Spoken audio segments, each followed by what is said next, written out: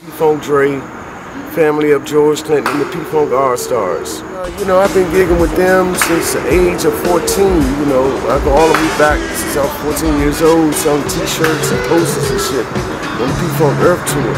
Who else you play with? Oh man, you know, I done played with a lot of local bands, you know, in the area of DC, Baltimore, Virginia.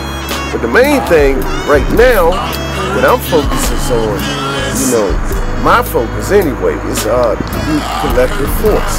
The soul is off the chain. I tell you, I love this band. And Ray Luger sets it off because, you know, I feel that this is something new and that everybody, you know, across the planet, all the way around the world, is probably going to, you know, feel the bottom line is, you know, once we put it out, see it on YouTube or whatever, you know, support Collective Force.